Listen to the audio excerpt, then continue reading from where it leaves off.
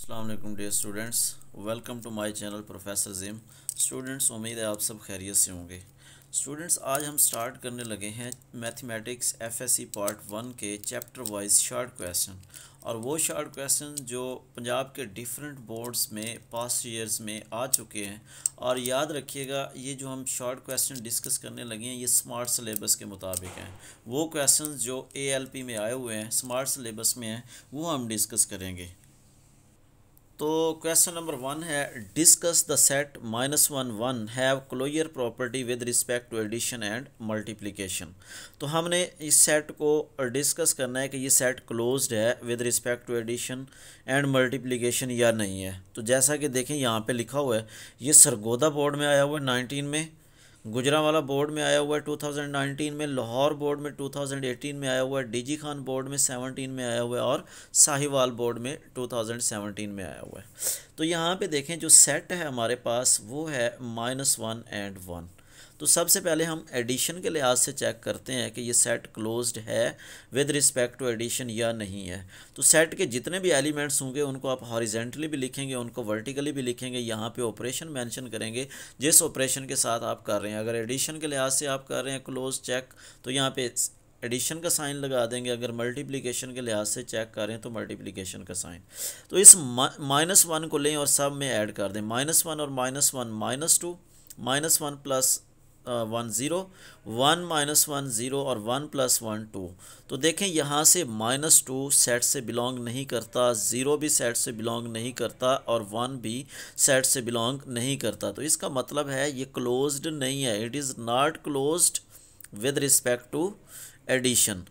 मतलब एडिशन के लिहाज से क्लोजर प्रॉपर्टी एग्जिस्ट नहीं करती।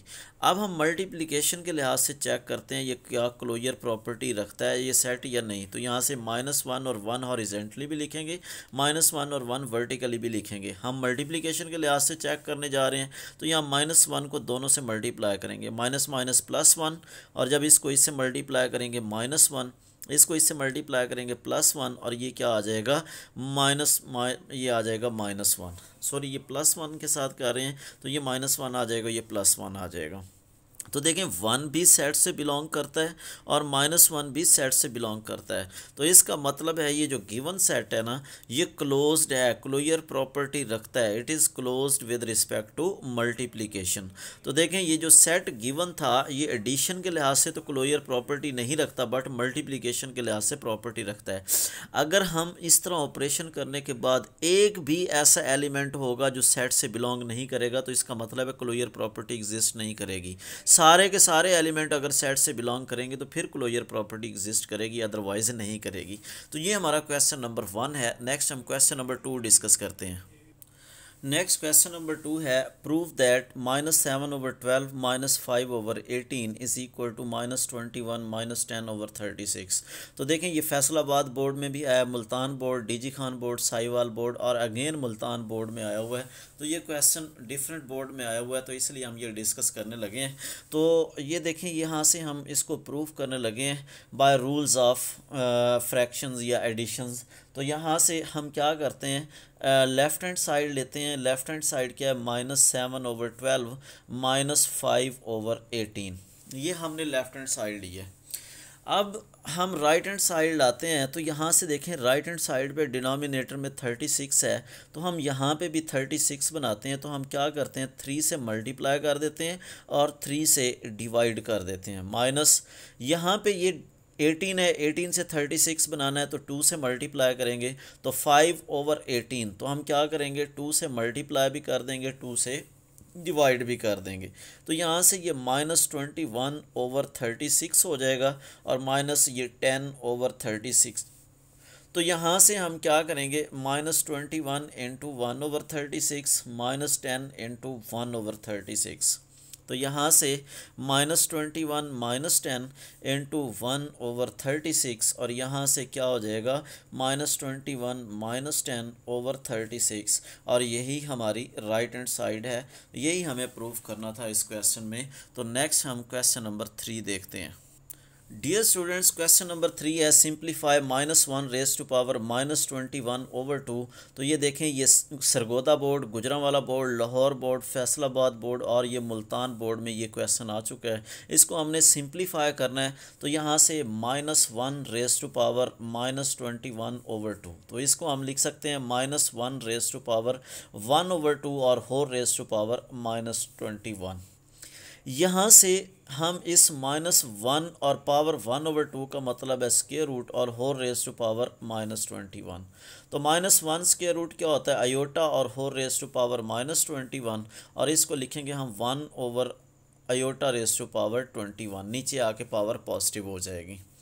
अब यहाँ से हम इसको सिंप्लीफाई करते हैं। तो अयोटा रेज टू पावर 21 है, तो इसे अयोटा रेज टू पावर 20 और अयोटा लिखेंगे। तो यहाँ से 1/अयोटा रेज टू पावर 20 को अयोटा 4 और इसकी पावर 5, और यहाँ से अयोटा। तो यहाँ से 1/अयोटा 4 1 होता है, 1 रेज टू पावर 5 1, तो नीचे अयोटा रहेगा। और याद रखिएगा, आपने जब भी किसी फ्रैक्शन को सॉल्व करना है तो डिनोमिनेटर में अयोटा नहीं रहने देना। तो हम क्या करते हैं, अयोटा के कॉन्जुगेट से मल्टीप्लाई भी कर देते हैं, डिवाइड भी कर देते हैं। तो यहाँ से minus iota over minus iota square. तो minus iota over minus iota square क्या होता है, -1। तो यहाँ से minus iota over minus minus +1। तो यहाँ से रिज़ल्ट जो आएगा माइनस अयोटा आ जाएगा। ये हमारा रिक्वायर्ड रिज़ल्ट है। Next question. Dear students, question number 4 है। ये डीजी खान बोर्ड में भी आया हुआ है, मुल्तान बोर्ड में भी आया हुआ है। ये दो कम्प्लेक्स नंबर्स हैं, इनको आपने प्रोडक्ट लेना है। तो ये complex number ordered pair form में है, इसको हम अयोटा की फॉर्म में लिखते हैं। तो इस कम्प्लेक्स नंबर को 5, ये पहले रियल पार्ट होता है, ये इमेजिनरी पार्ट होता है। तो हम इसको 5 - 4 अयोटा, और इसको लिख सकते हैं -3 - 2 अयोटा। तो देखें, इन दोनों कम्प्लेक्स नंबर्स को हमने मल्टीप्लाई करना है। तो -15 - 10 अयोटा, माइनस माइनस +12 अयोटा, और माइनस माइनस +8 अयोटा स्क्वायर। तो यहाँ से -15 - 10 अयोटा +12 अयोटा, तो प्लस का 2 अयोटा, और +8 अयोटा स्क्वायर -1 हो जाएगा। तो -15 + 2 अयोटा और -8। तो देखें, ये भी रियल पार्ट है और ये भी रियल पार्ट है, तो हम दोनों को क्या करेंगे, ऐड। तो -15 - 8, तो -23 + 2 अयोटा, और यहाँ से रिज़ल्ट क्या आ जाएगा, -23 एंड 2। ये हमारा रिज़ल्ट है इन दो कम्प्लेक्स नंबर्स को मल्टीप्लाई करने के बाद। नेक्स्ट हम क्या करते हैं, क्वेश्चन नंबर 5 डिस्कस करते हैं। डियर स्टूडेंट्स, क्वेश्चन नंबर 5 है सिंप्लीफाई 5 - 4। इसको हम अयोटा की फॉर्म में लिखते हैं, 5 - 4 अयोटा डिवाइडेड बाय -3 - 8 अयोटा। तो ये आपके पास दो कम्प्लेक्स नंबर्स थे ऑर्डर्ड पेयर फॉर्म में, इनको आपने सिंप्लीफाई करना है, डिवाइड करना है। तो मैंने इनको अयोटा की फॉर्म में लिखा है। अयोटा की फॉर्म में लिखने के बाद देखें, डिनोमिनेटर में अयोटा आ गया है। तो जब डिनोमिनेटर में अयोटा आ गया, तो इसको हम रैशनलाइज करेंगे। डिनोमिनेटर में जो वैल्यू होगी उसके कॉन्जुगेट से मल्टीप्लाई करेंगे, उसके कॉन्जुगेट से डिवाइड करेंगे। तो अब न्यूमरेटर को न्यूमरेटर से मल्टीप्लाई करें, डिनोमिनेटर को डिनोमिनेटर से। तो 5 - 4 अयोटा इनटू -3 + 8 अयोटा ओवर यहाँ से -3 - 8 अयोटा, और यहाँ से -3 + 8 अयोटा। जब हम इन दोनों कम्प्लेक्स नंबर्स को मल्टीप्लाई करेंगे, तो इस 5 को दोनों पार्ट से मल्टीप्लाई करेंगे। 5 × -3 -15, 5 × 8, तो ये आ जाएगा 40 अयोटा। माइनस माइनस प्लस ये हो जाएगा 12 अयोटा, और ये -32 अयोटा स्क्वायर। नीचे क्या आ जाएगा, a - b × a + b, तो ये हो जाएगा a स्क्वायर -b स्क्वायर। तो यहाँ से ये -15 40 अयोटा + 12 अयोटा, तो 52 अयोटा। अयोटा स्क्वायर -1 हो जाएगा, इस माइनस को प्लस बना देंगे, ये 32 आ जाएगा, और यहाँ से 9 - 64 अयोटा स्क्वायर। तो यहाँ से क्या आ जाएगा, माइनस का 15 प्लस का 32, तो ये प्लस का 17 plus 52 aorta over aorta square -1, इसको प्लस बना देंगे तो ये 64 प्लस 9, तो ये 73 आ जाएगा। तो यहाँ से क्या आ जाएगा 17 ओवर 73 प्लस 52 ओवर 73 अयोटा। तो ये हमारा रिक्वायर्ड रिज़ल्ट है। ये कम्प्लेक्स नंबर्स को जब हमने दोनों को डिवाइड किया तो ये हमारा रियल पार्ट है और ये इमेजिनरी पार्ट है। तो ये क्वेश्चन नंबर 5 है। नेक्स्ट हम क्वेश्चन नंबर 6 डिस्कस करते हैं। डियर स्टूडेंट्स, क्वेश्चन नंबर 6 है, कहता है find the multiplicative inverse of. हमने क्या करना है, मल्टीप्लिकेटिव इन्वर्स फाइंड करना है 2 स्क्वायर रूट का और -b स्क्वायर रूट का। ये लाहौर बोर्ड में भी आया हुआ है, गुजरांवाला बोर्ड में भी आया हुआ है, डीजी खान बोर्ड में 2 टाइम्स आया हुआ है ये क्वेश्चन। तो यहाँ से देखें, अगर हमारे पास कोई भी कम्प्लेक्स नंबर है z = a + b अयोटा, या यही ऑर्डर्ड पी फॉर्म में है ए बी, हम इसका मल्टीप्लिकेटिव इन्वर्स निकालना चाहते हैं। तो उसका फार्मूला क्या है, a/a² + b² और -b/a² + b²। अगर वो मल्टीप्लिकेटिव इन्वर्स की बात करें या reciprocal of the complex number, दोनों का एक ही मतलब है कि कम्प्लेक्स नंबर का आप रेसिप्रोकल करें या कम्प्लेक्स नंबर का मल्टीप्लिकेटिव इन्वर्स निकालें, तो ये फार्मूला है। अब यहाँ पे एक आपको गिवन है, ए क्या है 2 स्क्वायर रूट है, और बी भी गिवन है क्या है -5 स्क्वायर रूट है। ये रियल पार्ट को ए कह दें, इमेजिनरी पार्ट को बी कह दें, दोनों वैल्यूज़ आप यहाँ पे रिप्लेस करेंगे। तो यहाँ से z इनवर्स = a की जगह क्या आ जाएगा √2 ओवर a² √2 का स्क्वायर प्लस यहाँ से -√5 का स्क्वायर, ये आ जाएगा। और इधर वैल्यू रिप्लेस करेंगे माइनस और -5 स्क्वायर रूट ओवर यहाँ से 2 स्क्वायर रूट का स्क्वायर प्लस -5 स्क्वायर रूट का स्क्वायर, और ये चीज़ आ जाएगी। यहाँ से √2 ओवर स्क्वायर से स्क्वायर कैंसिल हो जाएगा 2, और माइनस स्क्वायर की वजह से प्लस और स्क्वायर रूट भी कैंसिल, तो ये 5 आ जाएगा। ये माइनस माइनस प्लस हो जाएगा 5 स्क्वायर रूट, और यहाँ से ये भी 2 + 5, तो यहाँ से 2 स्क्वायर रूट ओवर 7 और 5 स्क्वायर रूट ओवर 7। तो ये मल्टीप्लिकेटिव इन्वर्स या reciprocal of this complex number. तो यही फाइंड करना था। ये मोस्ट इंपॉर्टेंट क्वेश्चन है कि अगर आपको कम्प्लेक्स नंबर गिवन हो, उसका आपने रेसिप्रोकल फाइंड करना हो या मल्टीप्लिकेटिव इन्वर्स फाइंड करना हो, तो ये उसका फार्मूला है, आप ऐसे सॉल्व कर सकते हैं। नेक्स्ट हम क्वेश्चन नंबर 7 की बात करते हैं। Dear students, next question number 7 है, फैक्टराइज a² + 4b²। देखें, ये गुजरांवाला बोर्ड, सरगोदा बोर्ड में 2 टाइम्स आया हुआ है, Sahiwal board, Lahore board, DG Khan board और मुल्तान बोर्ड। तो ये इतनी दफ़ा ये क्वेश्चन आ चुका है। आपने इसको क्या करना है, फैक्टराइज करना है। फैक्टराइज करने ये हमारे पास क्या फंक्शन है, a² + 4b²। अगर यहाँ पे प्लस हो और आपने फैक्टराइज करना हो, माइनस हो तो फिर तो आप इजीली कर सकते हैं a² - b² = a - b × a + b। But अगर प्लस आ जाए तो आपने क्या करना है, a², इस प्लस को माइनस और -1 और ये साथ 4b², क्योंकि माइनस माइनस प्लस हो जाएगा और ये 4b², तो ये वही गिवन एक्सप्रेशन आ जाएगी। तो यहाँ से हम लिखेंगे a² माइनस ये -1 क्या हो जाएगा अयोटा स्क्वायर और 4b²। तो यहाँ से इनको हम क्या करते हैं, परफेक्ट स्क्वायर की फॉर्म में लिखते हैं। तो क्या आ जाएगा a² - अयोटा 2b² कर देते हैं। जब इसका स्क्वायर ओपन करेंगे तो ये चीज़ आ जाएगी। तो एक फार्मूला आप जानते हैं, a² - b², ये किसके इक्वल होता है, a - b × a + b। तो यही फैक्टराइजेशन है इस क्वेश्चन की, यही फाइंड करना था हमने इस क्वेश्चन में। तो नेक्स्ट क्वेश्चन नंबर 8 डिस्कस करते हैं।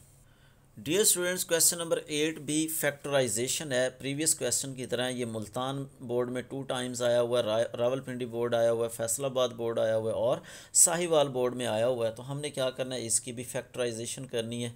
तो गिवन जो हमारे पास् फंक्शन है 9a² + 16b²। अब फिर यहाँ पे प्लस आ गया है, तो इसको हम क्या करेंगे, 9a², तो इस प्लस को माइनस और -1 और ये 16b² लिखेंगे। तो यहाँ से 9a² माइनस ये -1 क्या हो जाएगा अयोटा स्क्वायर और ये 16b² एज इट इज़। तो डियर स्टूडेंट्स, यहाँ से हम इसको लिखेंगे 3a² माइनस अयोटा 4b²। अब देखें, यहाँ से ये परफेक्ट स्क्वायर्स में लिखने के बाद ये a² माइनस b² वाला फार्मूला लगाएंगे, तो ये a + b आ जाएगा, एक दफ़ा प्लस में लिख लें, और एक दफ़ा इनको माइनस में लिख लें, तो यही हमारी फैक्टराइजेशन है इस क्वेश्चन की। तो यही फाइंड करना था हमने इस क्वेश्चन में। तो नेक्स्ट क्वेश्चन नंबर 9 डिस्कस करते हैं। डियर स्टूडेंट्स, क्वेश्चन नंबर 9 है separate real and imaginary parts of this. ये कम्प्लेक्स नंबर क्वोशंट फॉर्म में है, हमने रियल और इमेजिनरी पार्ट सेपरेट करने हैं। तो गिवन क्या है, 2 - 7 अयोटा ओवर 4 + 5 अयोटा। ये क्वेश्चन सेम जैसे दो कम्प्लेक्स नंबर्स को डिवाइड करते हैं वही चीज़ है, बट यहाँ पे दो कम्प्लेक्स नंबर्स को डिवाइड करने के बाद रियल और इमेजिनरी पार्ट हमने सेपरेट करने हैं।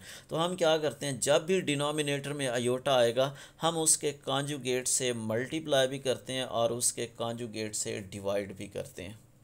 अब न्यूमिरेटर से मल्टीप्लाई हो जाएगा 2 - 7 अयोटा इंटू 4 - 5 अयोटा, और डिनोमिनेटर से मल्टीप्लाई हो जाएगा 4 + 5 अयोटा और 4 - 5 अयोटा।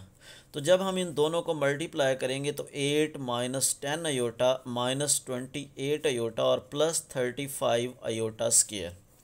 इसी तरह डिनोमिनेटर में मल्टीप्लाई करेंगे a+b इंटू a-b, तो a स्क्वायर -b स्क्वायर, यहाँ से ये चीज़ आ जाएगी।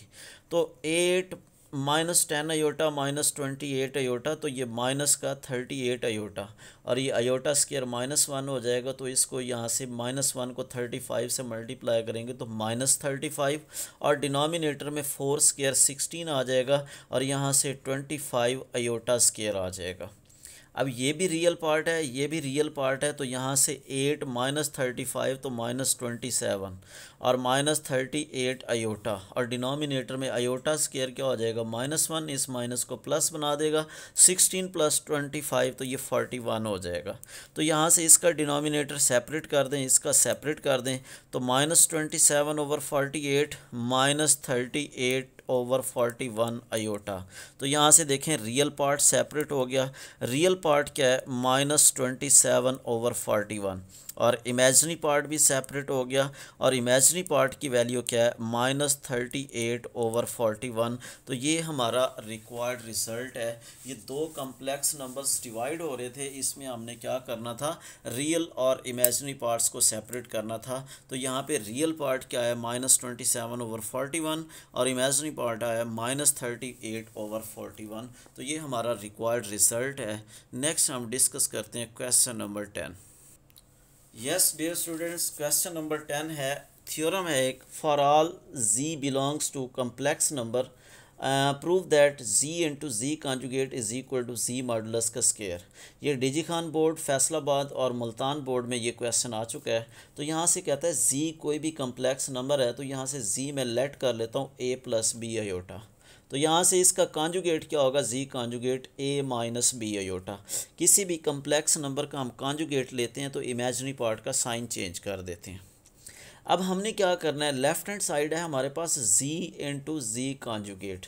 तो देखें z हमने क्या लेट किया है a+b अयोटा, और z कॉन्जुगेट क्या लिया है हमने a-b अयोटा। अच्छा याद रखिएगा, कुछ बच्चे क्या करते हैं, यहाँ पे नंबर्स लेट कर लेते हैं, ए और अल्फ़ाबेट्स नहीं लेट करते, नंबर्स लेट कर लेते हैं। तो आपने स्पेसिफिक नंबर्स नहीं कंसीडर करने। आपने जब भी कम्प्लेक्स नंबर आपको गिवन ना हो, ठीक है, जनरल फॉर्म में हो, तो आपने अल्फ़ाबेट्स की फॉर्म में a+b aorta, x+ aorta y and so on, इस तरह आपने अल्फ़ाबेट्स की फॉर्म में कंसीडर करना है कम्प्लेक्स नंबर। तो यहाँ से z इंटू z कॉन्जुगेट क्या हो जाएगा, a+b aorta into a-b aorta, तो ये a square -b aorta square. तो यहाँ से a square -b square aorta square, और a स्क्वायर अयोटा स्क्वायर -1 हो जाएगा, तो इसको प्लस बनाएंगे b स्क्वायर। ये हमने लेफ़्ट हैंड साइड को सॉल्व किया है, तो इसको हम 1 कह देते हैं। अब हम राइट हैंड साइड को सॉल्व करते हैं, तो कम्प्लेक्स नंबर का मॉडुलस लेते हैं। मॉडुलस कैसे लेते हैं, मॉडुलस बेसिकली किसी भी कम्प्लेक्स नंबर का मॉडुलस उस पॉइंट से ओरिजिन तक का डिस्टेंस होता है। तो यहाँ से मॉडुलस लेंगे, किसी भी कम्प्लेक्स नंबर का मॉडुलस क्या होता है, रियल पार्ट का स्क्वायर प्लस इमेजिनरी पार्ट का स्क्वायर। अब यहाँ पे भी आपने ख्याल करना है, जब इमेजिनरी पार्ट का स्क्वायर करना है तो इमेजिनरी पार्ट का मतलब है अयोटा के साथ जो वैल्यू उसका स्क्वायर करना है। तो यहाँ से z modulus is equal to A square plus B square square root. तो z मॉडुलस का स्केयर चाहिए तो हम बोथ साइड्स स्केयर करते हैं, तो इधर जब स्केयर करेंगे स्केयर रूट कैंसिल हो जाएगा। तो ये हमारी इक्वेशन नंबर 2 आ गई है। तो देखें 1 और 2 का रिज़ल्ट सेम है, तो हम कह सकते हैं from 1 and 2 z into z conjugate is equal to z modulus का स्केयर। तो ये रिज़ल्ट आपने ऑब्जेक्टिव के लिए भी माइंड में रखना है कि जब कम्प्लेक्स नंबर और उसके कॉन्जुगेट को मल्टीप्लाई करें और कि उस कम्प्लेक्स नंबर का मॉडुलस लेके उसका स्केयर करें तो रिज़ल्ट क्या आता है, सेम आता है। तो इस क्वेश्चन में हमने यही फाइंड करना था कि कम्प्लेक्स नंबर और उसका कॉन्जुगेट इनका प्रोडक्ट किसके इक्वल है, कम्प्लेक्स नंबर के मॉडुलस के स्केयर के इक्वल है। तो ये थ्योरम था, ये हमने सॉल्व करना था। तो नेक्स्ट क्वेश्चन नंबर 11 देखते हैं हम। डियर स्टूडेंट्स, क्वेश्चन नंबर 11 है find real and imaginary parts of square root 3 plus iota whole cube. Rawalpindi board, Lahore board और ये गुजरांवाला बोर्ड में क्वेश्चन आया हुआ है। तो हम क्या करते हैं, इसको सॉल्व करते हैं square root 3 plus iota whole cube. तो यहाँ से जब इसको सॉल्व करेंगे तो क्यूब खोलेंगे, ए प्लस बी क्यूब क्या होता है, ए प्लस बी होल क्यूब। ये होता है ए cube plus 3a square B plus 3ab square और प्लस क्या आ जाएगा बी क्यूब। तो ये क्यूब खोला है आपने, यहाँ पे ये a है और ये b है, तो क्या आ जाएगा a cube plus 3a square और यहाँ पे b प्लस 3ab स्क्वायर मतलब अयोटा स्क्वायर और प्लस बी क्यूब मतलब अयोटा क्यूब। यहाँ से इसको 3 स्क्वायर रूट क्यूब, हम इसे लिखेंगे 3 स्क्वायर रूट का स्क्वायर और ये 3 स्क्वायर रूट और नेक्स्ट प्लस क्या आ जाएगा 3 स्क्वायर रूट का स्क्वायर, ये भी 3 और ये साथ अयोटा आ जाएगा plus 3 square root aorta square क्या हो जाएगा -1 और अयोटा क्यूब को लिखेंगे अयोटा स्क्वायर और अयोटा। तो ये यहाँ से 3 स्क्वायर रूट बन जाएगा, स्क्वायर से स्क्वायर रूट कैंसिल, प्लस यहाँ से 9 अयोटा माइनस 3 स्क्वायर रूट और यहाँ से ये माइनस अयोटा। 3 स्क्वायर रूट से कैंसिल हो जाएगा, 9 अयोटा माइनस 8 अयोटा तो माइनस अयोटा, तो ये 8 अयोटा आ जाएगा। तो यहाँ से डियर स्टूडेंट्स ये इमेजिनरी पार्ट है, तो इसका मतलब है रियल पार्ट क्या होगा, ज़ीरो होगा। तो देखें ये हमारे पास सिंप्लीफिकेशन है, तो हमने रियल और इमेजिनरी पार्ट सेपरेट करने थे, तो रियल पार्ट 0 है और इमेजिनरी पार्ट क्या आ जाएगा, इमेजिनरी पार्ट 8 आ जाएगा। तो ये हमारा रिक्वायर्ड रिजल्ट है। इस क्वेश्चन में हमने यही फाइंड करना था, रियल और इमेजिनरी पार्ट्स को सेपरेट करना था। नेक्स्ट हम क्वेश्चन नंबर 12 डिस्कस करते हैं। क्वेश्चन नंबर 12 है जी find multiplicative inverse of -3 -5 aorta. ये क्वेश्चन सरगोदा बोर्ड में 3 टाइम्स आ चुका है, रावलपिंडी बोर्ड में आ चुका है, गुजरांवाला बोर्ड में आ चुका है, फैसलाबाद बोर्ड में आ चुका है। तो हमने क्या करना है, इसका मल्टीप्लिकेटिव इनवर्स निकालना है। तो -3 -5 अयोटा। तो देखें ए आपके पास रियल पार्ट -3 है और बी इमेजिनरी पार्ट -5 है। तो किसी भी कम्प्लेक्स नंबर का मल्टीप्लिकेटिव इनवर्स या उसका रेसिप्रोकल निकालने का फार्मूला अभी हमने प्रीवियस क्वेश्चन में डिस्कस किया था कि z inverse is equal to a over a square plus b square और minus b over a square plus b square. तो यहाँ पे हम a और b की वैल्यूज़ रिप्लेस करेंगे। तो यहाँ से a की वैल्यू -3 ओवर -3 स्क्वायर प्लस यहाँ से 5 स्क्वायर और माइनस b की वैल्यू क्या है -5 ओवर यहाँ से -3 स्क्वायर प्लस यहाँ से ये 5 स्क्वायर। तो -3 ओवर 9 प्लस 25 और ये माइनस माइनस प्लस हो जाएगा, यहाँ से 9 प्लस 25 हो जाएगा और यहाँ से -3 ओवर 34 और ये 5 ओवर 34। तो ये हमारा मल्टीप्लिकेटिव इन्वर्स है इस गिवन कम्प्लेक्स नंबर का। इस क्वेश्चन में हमने यही फाइंड करना था, multiplicative inverse of this complex number. तो नेक्स्ट क्वेश्चन नंबर 13 डिस्कस करते हैं। क्वेश्चन नंबर 13 बहुत इंपॉर्टेंट क्वेश्चन है। Prove that z conjugate is equal to z if and only if z is real. Faisalabad board, Sahiwal board, DG Khan board और ये Multan board में ये question आ चुका है। तो देखें यहाँ पे हम लेट कर लेते हैं z कोई भी complex number a plus B aorta और इसका कॉन्जुगेट हम कंसीडर कर यहीं से आ जाएगा कि इमेजिनरी पार्ट का साइन चेंज करते हैं तो ये हमारे पास z कॉन्जुगेट आ जाएगा। अब ये कंडीशन है z conjugate is equal to z, ये आपने कंसीडर करके ये प्रूफ करना है, और इफ़ एंड ओनली इफ़ का मतलब है पहले इसको कंसीडर करना है, इसको प्रूफ करना है, और फिर इसको कंसीडर करना है, इसको प्रूफ करना है। तो यहाँ से जी कॉन्जुगेट क्या है, ए माइनस बी अयोटा है, और जी क्या है, ए प्लस बी अयोटा है। तो यहाँ से इनको कंबाइन करते हैं, ए minus B aorta minus A minus B aorta is equal to zero. तो यहाँ से ये कैंसिल हो जाएगा, minus B aorta minus to be aorta is equal to zero. Minus two zero के इक्वल नहीं होता, अयोटा भी ज़ीरो के इक्वल नहीं होता, ये आप जानते हैं। Aorta minus one square root होता है, और बी क्या हो जाएगा, ज़ीरो हो जाएगा। तो यहाँ से हमें प्रूफ क्या करना है, जी इज़ रियल। तो देखें जी क्या हमने कंसीडर किया था, ए प्लस बी अयोटा। तो यहाँ से जी is equal to A plus B की वैल्यू क्या निकाली है, ज़ीरो, और अयोटा। तो यहाँ से जी इज़ इक्वल टू ए, तो इमेजिनरी पार्ट कैंसिल हो गया, तो it means ji is real. अब इसका कन्वर्स भी प्रूफ करना है।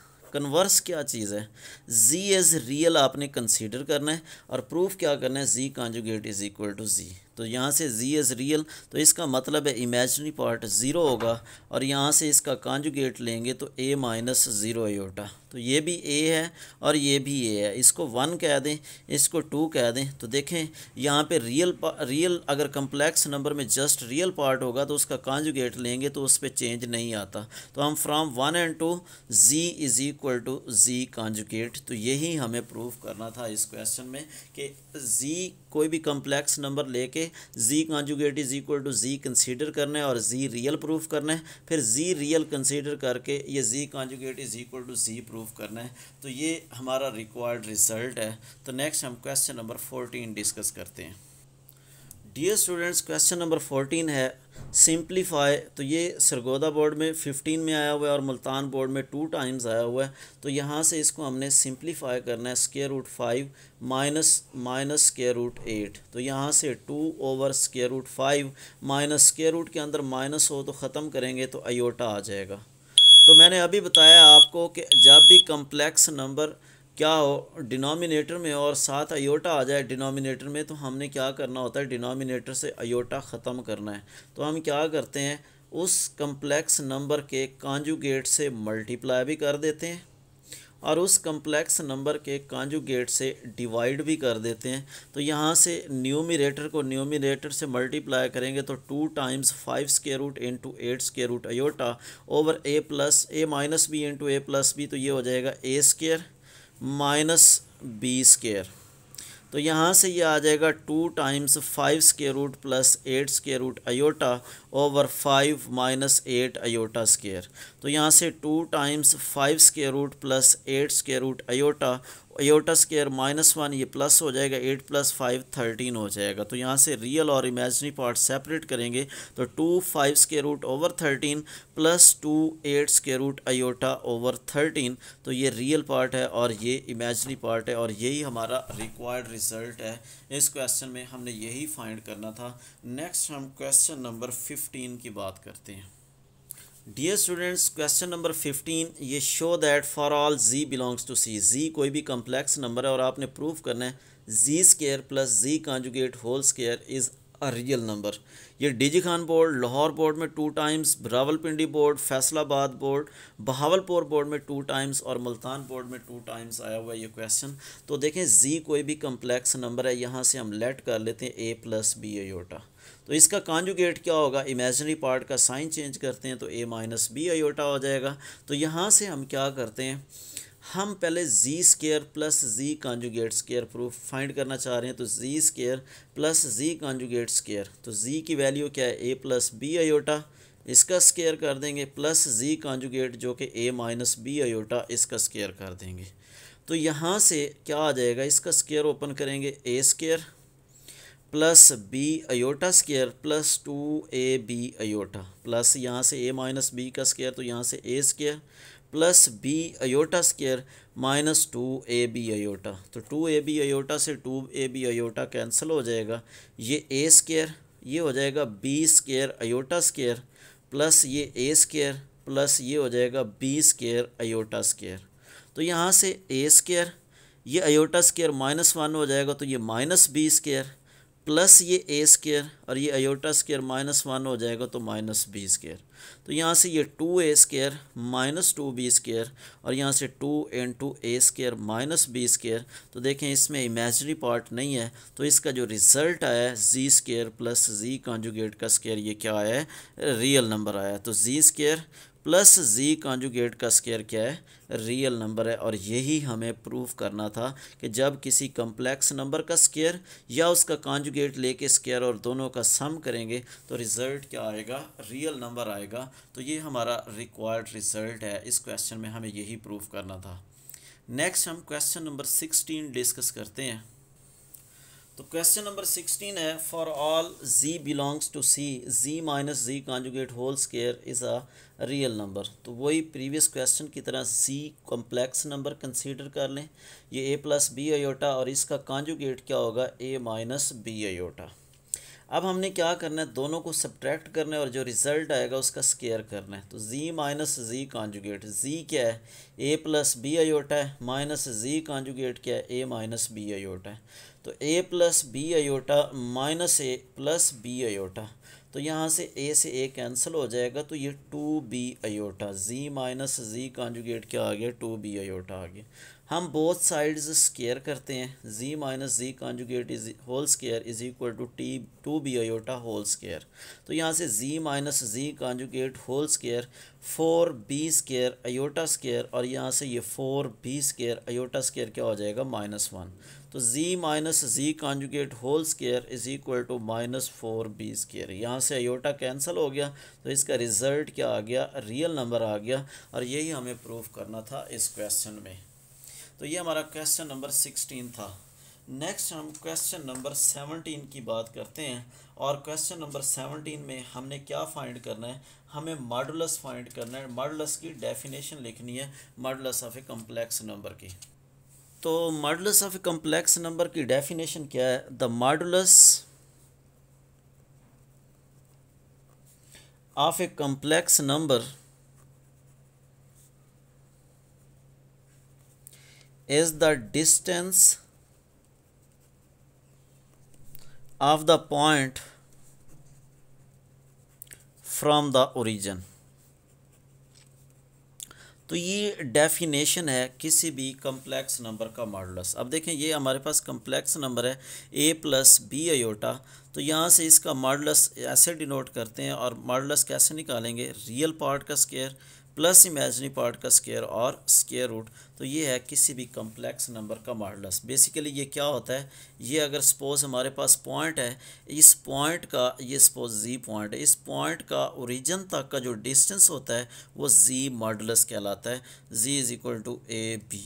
तो ये हमें फाइंड करना था, what is the modulus of A complex number. Next हम क्वेश्चन नंबर 18 डिस्कस करते हैं।